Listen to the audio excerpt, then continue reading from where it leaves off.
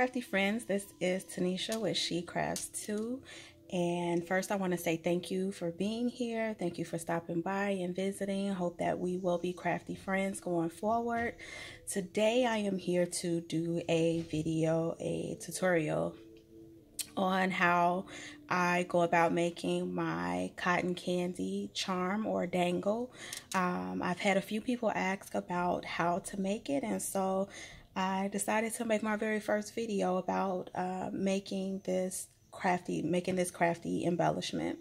It's pretty simple. There's not a lot of pieces that go to it. If you know how to make pom-poms, then you're gonna go through this. It's gonna be a breeze for you. So this is what we're going to be making today. It has a piece here at the top for it to be a dangle, but this is, sorry guys, I am still getting used to this whole process with working with this camera. I am sorry. I am probably going to stutter and stumble through this process, but I do ask you guys to be patient with me as I figure this out. But this is what we're going to make today, and I'm going to jump right into it because I don't know how long it's going to take me to explain this. Hopefully I can get through it pretty quickly, but this is what we're going to make today, okay? So I'm going to leave this laying here, and I'm just going to pop a couple items in. So this is the yarn. Let's scoop this over. We'll leave it in the frame. And so we have this ball of yarn I've used in some other projects. That's the pink one. We have the yellow yarn. Yellow yarn taking over. It's a big skein of it. And then we have the mint green that is at the bottom. We have a couple pieces that I'm going to show you guys, and these pieces will be what you'll use if you're going to turn your cotton candy piece into a dangle. If you're going to leave it as just a fun embellishment to give to your friends or create for yourself, then you won't need these next couple items. This is a pen, a flathead pen. Hopefully you guys can kind of see it. It's a flathead pen. We also have a lobster clasp that we use. And I use 2 different jump rings. You don't have to. I use 2 just because I like to see it move a lot. So I use 2 of them to create a lot more movement. You will also need a piece of felt. I usually just cut from this little piece. It's a little, as you can see, a little bit chewed up. But I just cut a little piece like this, just a really small little dot that you'll use, and this will be used to anchor your flathead pen, and that will come later on down the tutorial. I also have this piece of ribbon, which is what I use to create this bow here. This little bow embellishment, well, not embellishment, but this little bow piece here. And this is probably about 2.5 inches, maybe a little bit more than 2.5 inches. And you can use that. That can be based upon how big or small you want your ribbon or your bow to be. And then I also have this little gem here that I put in the center of the bow, just to add a little bit more fun to the embellishment. So we're going to jump right into it because we're already 3 minutes into this, so I am going to move pretty quickly. Guys, I do not use any of the fun pieces that, or not pieces, but any of the fun tools that they've created for us to make pom-poms. I literally just use my 2 fingers, and I'm having butterfingers today. But here we go. And I just wrap this around my finger. And this right here, what I will suggest when you're wrapping it is make sure that your fingers, if you're going to do it this way, you can most definitely do it making your own pom-poms, however you make your pom-poms. But if you're going to use this way, just make sure you kind of leave a little bit of wiggle room for your finger to kind of fit through your 2 fingers, so that you can pull the piece through to secure your pom-pom, okay? And you'll also need a glue gun too. I didn't show you guys the glue gun, but you'll need a glue gun as well. And I usually wrap this probably about at least 40 times, guys. I wrap it around my finger about 40 times, and understand that the more you wrap it, the more puffy that your pom-pom is going to be. And this is where, as you can see, it's wrapped around my 2 fingers. This is where I take this little piece of the yarn from, and I snip that one I snipped it off. Sorry guys, this is my first video. Again, please be patient with me. So I snipped a little piece off, and this is how I do this. So it's wrapped around this. Let me go ahead and get that little piece in there. It's wrapped around that, and we're just gonna tie it off. Gonna tie it off here, okay? And it's okay. It's okay if it's a little bit wonky, because we're gonna go back through and we are most definitely going to do some trimming to this.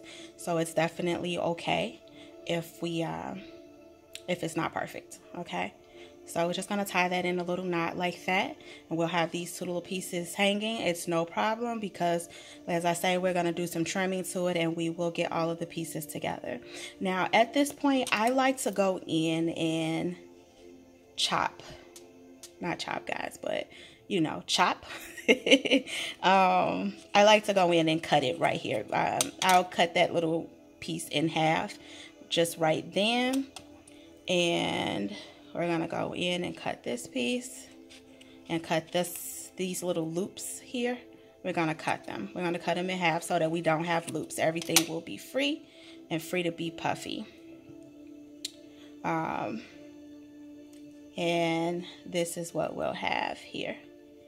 And you guys get to see real time, honestly, some of the things that happen. Right now, what I'm doing, because I didn't make it tight enough, the tighter that you make this is what's going to make your pom-pom flare out, okay? So as you can see, I'm pulling this tighter. You see it kind of come together as a ball. So you kind of want to make it tighter than what I did around my finger. I just came from outside,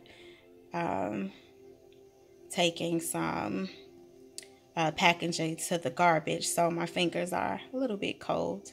I'm here in the Midwest, guys, so it's still a little chilly here. We're having a pretty chilly day today. But as you can see, this is our little pom-pom. Rough looking, but it's okay, because it's gonna come together like that soon. So that's our first pom-pom, and that's the top pom-pom. Now we're gonna make our bottom pom-pom. It doesn't matter what order you go in. And again, this one I wrap. Sorry guys, I'm out of frame. We're gonna wrap this one again.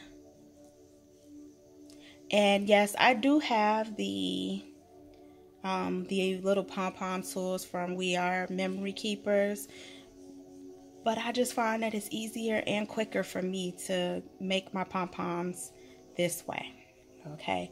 But you are free to make your pom-poms in whatever way is easier for you, okay? And this is about, I didn't count how many times I wrapped this around my fingers. This is me again pushing this piece through. I'm gonna snip. I'm snipping from my ball of yarn there, and we're gonna pull it tight. I'll make sure I pull it tight this time. Sometimes I'll go back around, and that's probably what I didn't do with the first pom-pom.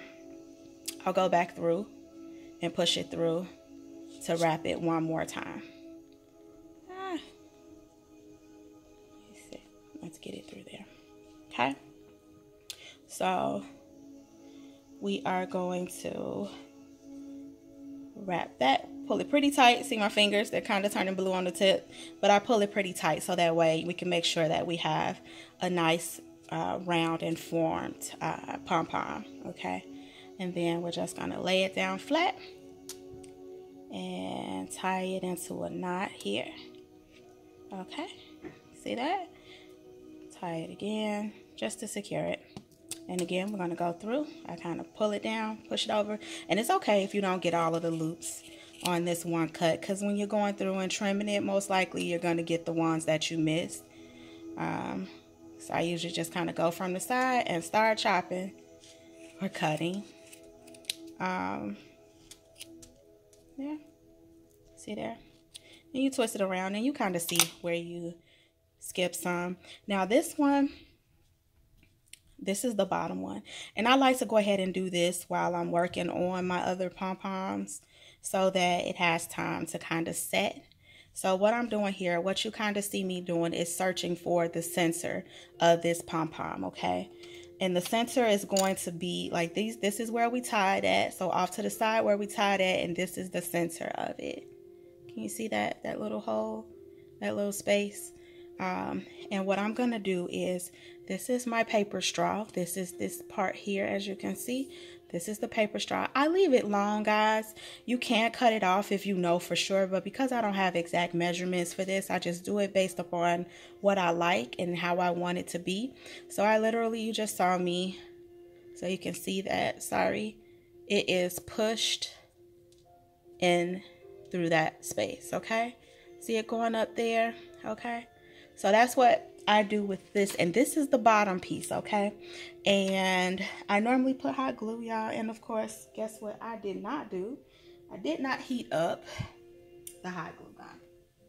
So yeah, normally, told you guys it's my first time, so be patient with me, please. So we're gonna let that heat up. It normally doesn't take that long to heat up. But I would normally put the glue just around this edge here and then push this up so that it can start setting and getting cold there. But we're just gonna set this to the side for right now, and we'll move on to the yellow piece right now while the hot glue gun is heating up. So here we go with the yellow one as well. And again, guys, I will probably do some timestamps for you if you've made it up to this point. You'll see some timestamps in the description box so that if you already know how to make your pom-poms, you won't need to go through doing this. You definitely will not need to go through doing this. So I have to kind of figure out how to do the timestamps because it's not completely in order.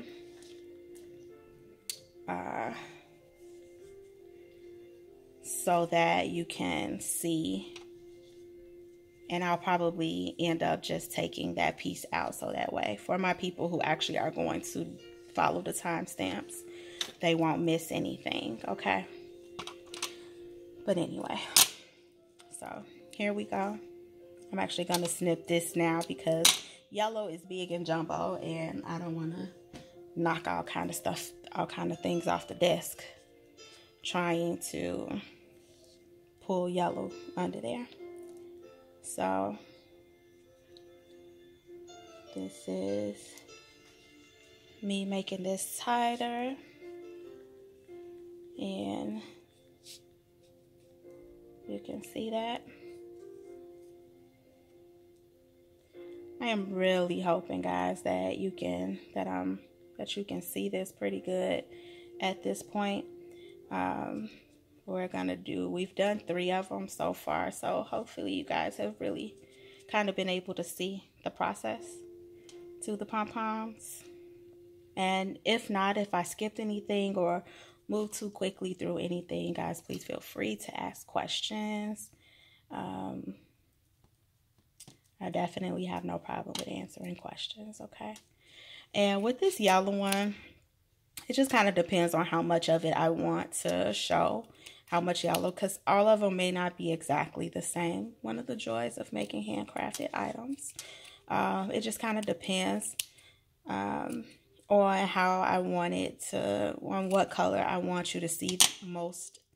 You may not see this one be as fluffy as the other two. You can kind of see this pink one is kind of a little bit more puffy and fluffy than the yellow one. And then we have our little green one, which is the bottom one. Usually the pink one is the most fluffy. So, yeah. Sorry, guys. You may be able to hear my daughter in the background. I did ask her to kind of keep it down because I was going to record. But you know how kids are. Okay, so here we go. We're in business. It is heated up now. And so we're going to put this. We're going to put this on the edge. Can you see, guys? Just putting it on the edge there. And we are going to just slide it on down into there. Slide it on down into it. and it's gonna hold it. And we just kind of let it sit and be, let it cool off so that it's not moving, it's not sliding. You don't have any movement with that. And then I'm just gonna snip those 2 cords. I snipped the long cords off of the yellow piece, and we are going to put glue there. Put a little bit of hot glue on there. You guys see what I'm doing? A little bit of hot glue. And we're going to stick that. See that hot glue sitting right there in the center? Now, the thing is, guys, because sometimes I do get a little excited with this hot glue. And I'll have glue running all outside of this thing. And the thing is, you want to kind of try and keep it as much in the center as possible, because once that glue hardens and it runs out to the end, you're going to lose some of the softness and some of the fluffiness of your pom-pom if you get a little heavy-handed with the glue. Trust me, I have learned from the past, okay? So this is our bottom piece. This is our center piece. We're going to set that down because we have a couple more things that we need to do to this pink one, okay? So just like we found the center of the mint green one, we're going to look for, and you can see the line here where I tied it at there. See that line across there? That's where I tied it at. I don't want to go through that area. I want to find the center of this bow, okay? Not bow, I'm sorry. Pom-pom. I want to find the center of it. And see that? We're right in the center of it. I am now going to take, if you want to make this into a dangle, this is where we start to create our dangle, okay? And you do not have to do this. This is just, I'm showing you guys exactly what I did to create the pom-pom that you guys have seen in some of my projects, not shares, but some of my cotton candy pom-poms that I've shared with some crafty friends. And you see the flathead pin is right there in the center, right? It's right there in the center. You're not going to pull it all the way through. You're just going to pull it right up to where that hole is, okay? And then I put some hot glue right in the center. Right in that center part, okay? Make sure it's good in there. Make sure you get some hot glue on that pin. See that right there? And we are going to take our little piece. This little piece that I told you guys about, we're going to take that little piece and we're going to stick it right in the center where that hot glue is, right where your flathead pin is. We're going to stick it right there. And we are going to, let's mute that. Sorry, guys. Have a few commercials playing. I try to have some comfort, like some comforting and soothing music playing in the background. I hope it's not too loud and distracting. And as you can see right here, I got a little extra glue right there. That is okay. If you think that is going to interrupt the flow of your cotton candy and create some hardness where people might squeeze it at, then you definitely can cut it off, okay? But we're going to set this to the side now so that it can get soft. But as you can see, this is your flathead pin sticking up out of the top. And I know some of the ladies have been doing wire wrapping, so you could do the wire wrapping here, or you could do the hook, the circle hook, which is what I typically do.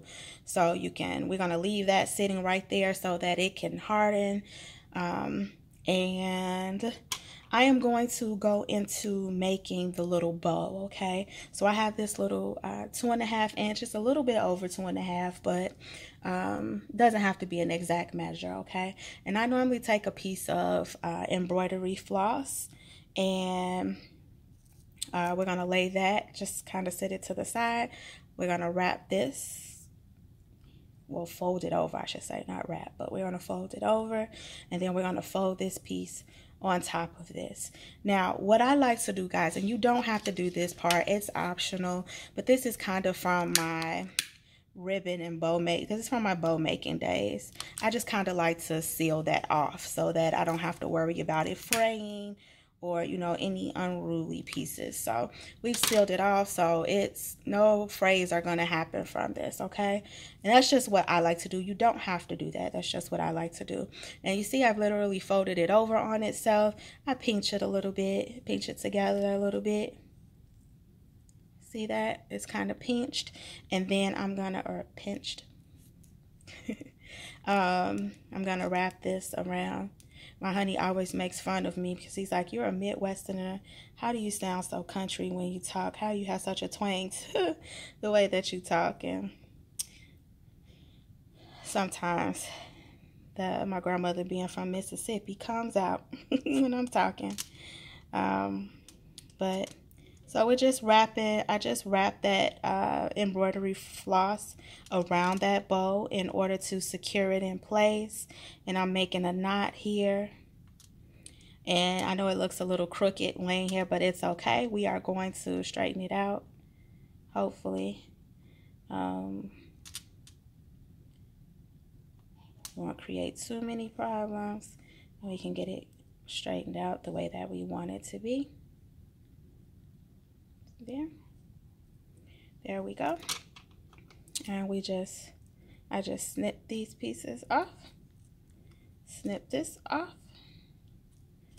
Oh guys, this video is 20 minutes now. Yeah, I'm definitely either gonna have to talk faster or I am going to have to learn how to edit because I don't want to hold you guys hostage like this. But here is our bow. This is what our little bow looks like. This is the rest of it. So now that we have given this time to set, we are now going to put a little bit of glue right here in the middle of that. And we're going to press this little, see that circle? We're going to press that circle right in the middle of that, okay? Right there in the middle. Push it down, swish it down a little bit. And I typically, let me see if I can show you guys this on the side. So as you can see here from this side, I know it looks a little wild now, guys, but you're going to see more of the pink and more of the green and like kind of like just a little bit of speckle of the yellow. So this is where the fun begins. I know I haven't shared a lot about myself with you guys, but I was a barber student. So this part is fun for me. For some people, it's going to be kind of tedious, especially for people who are kind of perfectionists, which sometimes I lean along that line and want to try and make it just so and perfect. But literally, we are turning it, spinning it around and around and cutting on it until it is the shape that we want to see it be. And as you can see, the shape of our pom-pom is starting to form, right? So literally right now I am just going straight up and chopping, straight up and chopping, and spinning it around until I get like all of the wild pieces, okay? And typically I do this over the garbage, but because of the recording process, you know, I can't do it over the garbage, but we'll just go through and then we're gonna go through and shape it just like that. Okay. And I'm going on the top here, shaping. Okay. Shaping. Excuse me. My throat is a little dry. So you guys think, is it pretty easy, right? It's pretty simple. You got a couple steps that you have to take to get it completely done, but it's pretty easy, right? So, see, here we go.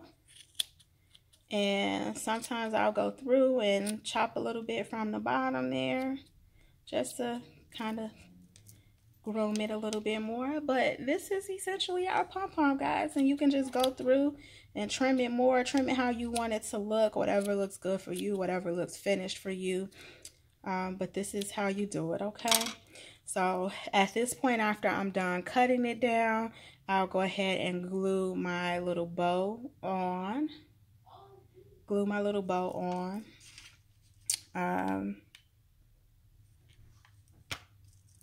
And we'll put it right there, right under the bottom. See? Did you guys see me do that? Did you guys see? I mean, I guess you probably can figure out where the bow goes, right?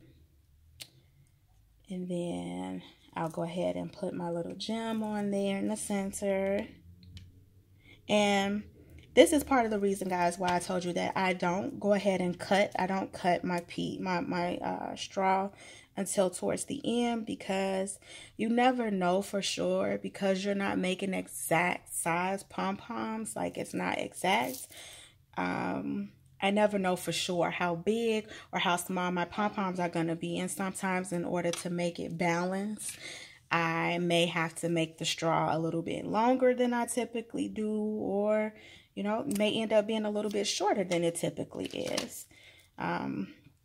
So here is our pom-pom. Let me scoot this over a little bit. Here is our pom-pom. And this part here, you will need, okay,